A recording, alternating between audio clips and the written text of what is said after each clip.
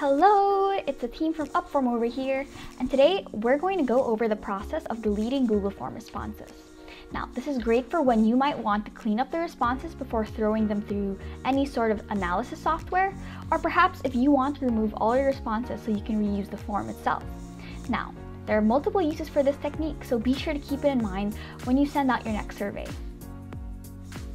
So to begin, let's go back to your already existing Google Form. Here, we have one up with some basic information and questions. I already have 3 responses on it too. So let's say we want to delete the last response. If we look at the tabs right below the response title, we can see that there are 3 different ways to open the file.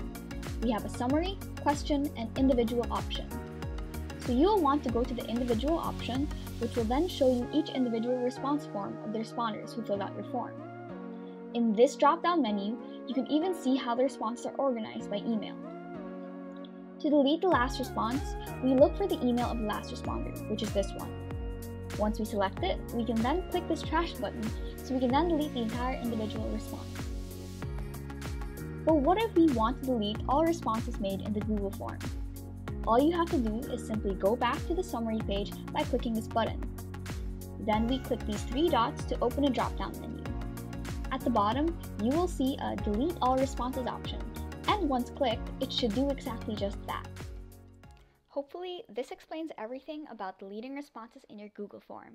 Like and subscribe down below, and be sure to check out our other tutorials if you need any more help when it comes to Google Forms.